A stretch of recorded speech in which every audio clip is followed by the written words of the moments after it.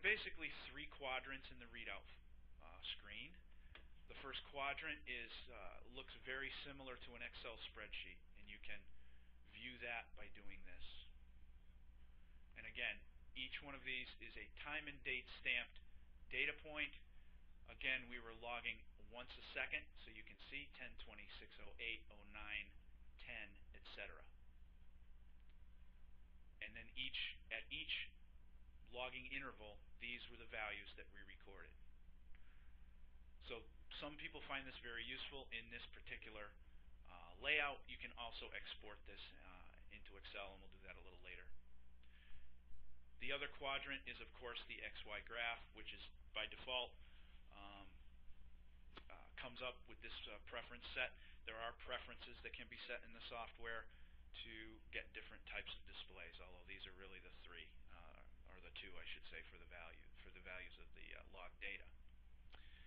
The other quadrant is the details pane, and what this does is it allows you to look at the data for the logger, for the deployment, and the statistics of the series. So the logger info is really the same for each series. It gives you the model number, the serial number, the version of the firmware, our manufacturer's name, the amount of memory, and when the header was created, or when it was originally put together. The deployment info gives you information about our deployment that we just created. Tells you what was for this particular series. For temperature series, it says it's a 10K thermistor.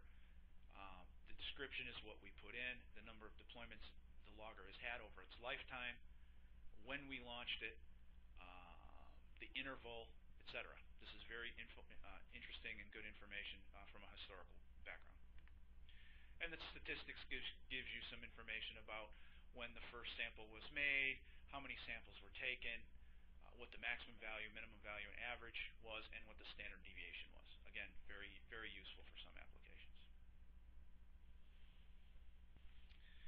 There are some further graphing capabilities that HOBOware allows us that may be interesting to discuss at this point. Because this is such a short and small graph, what I'd like to do is close this plot and open up a historical plot that has several days worth of data on it. So with your permission, I will do that now. I will close this plot. Well, let's close this plot, and we're going to open up a different plot.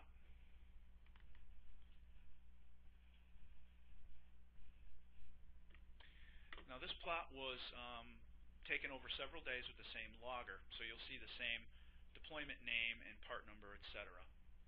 Again, this is the plot window. We're going to look at temperature and relative humidity only this time, and we're going to not look at events and plot it. Okay. And what you see here is you see some spikes.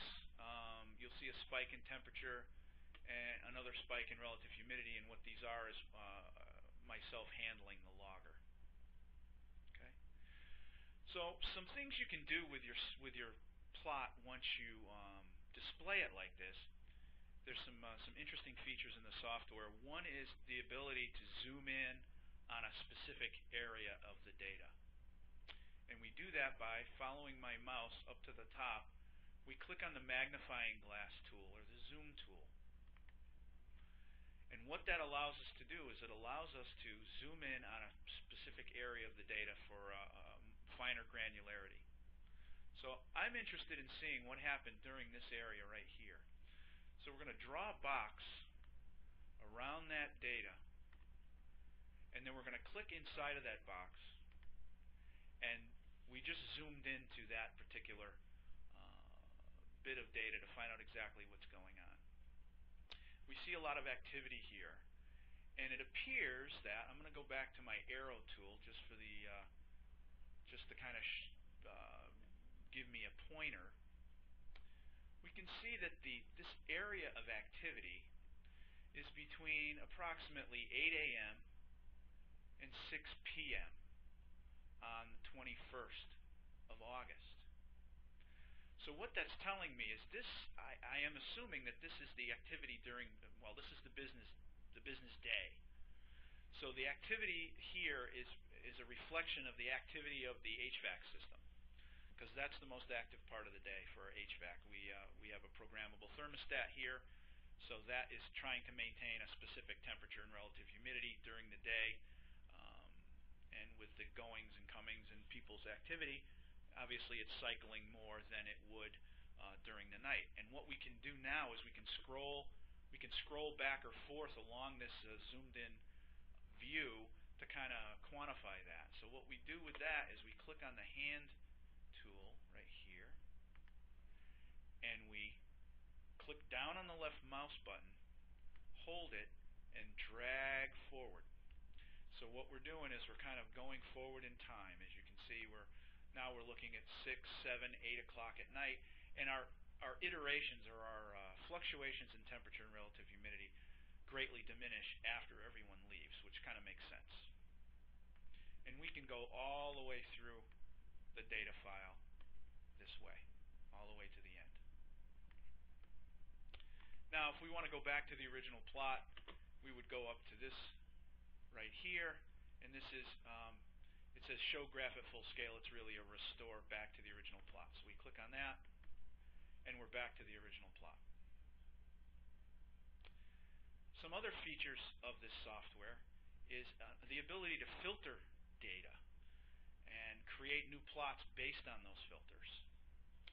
The way you would do that is you would click on the arrow tool, and then you would select a plot to filter.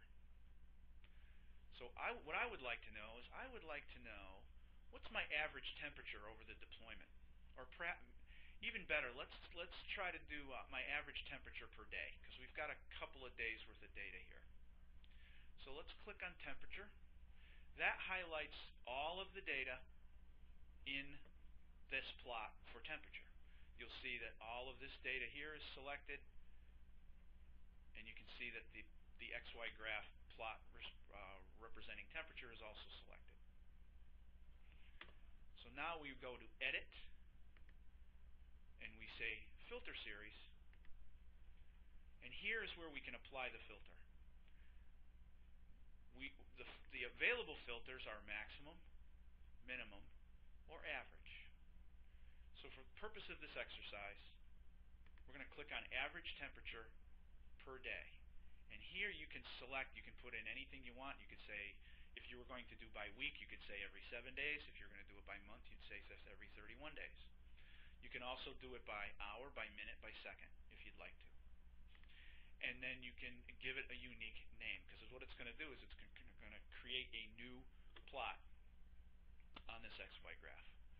For the purposes of this exercise, average temperature, actually what we want to call it is average daily. So let's do that. All right. And if we click on OK, we've just created a new plot based on average daily temperature. And you will see up here in the tabular format that what it does is it creates one entry per day. Scroll down through, you'll see it. You'll just see one entry per day. It doesn't disturb the existing data at all. Again, because we only had 3 days worth of data, there's really only 3 data points. So what you'll see is 3